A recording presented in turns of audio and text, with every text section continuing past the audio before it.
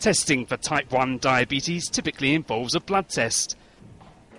But researchers from Oxford have developed a technique to quickly diagnose children with type 1 diabetes using a simple breath test.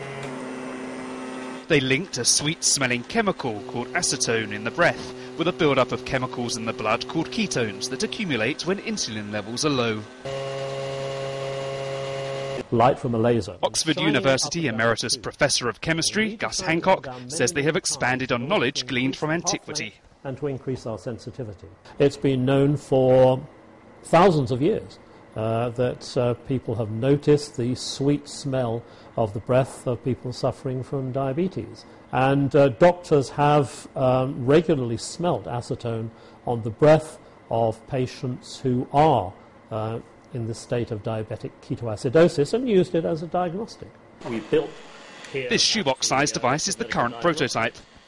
The acetone in the patient's breath is captured in this pre-concentrator before being measured using cavity-enhanced absorption spectroscopy. Into the cavity.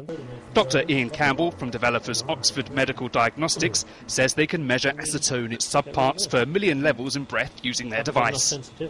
You have to account for the fact that breath has millions of compounds in it. We want to identify and measure one of them. So what we do is we allow a subject to blow into the device, we extract out the volatile organic compounds we wish to measure, in this case acetone.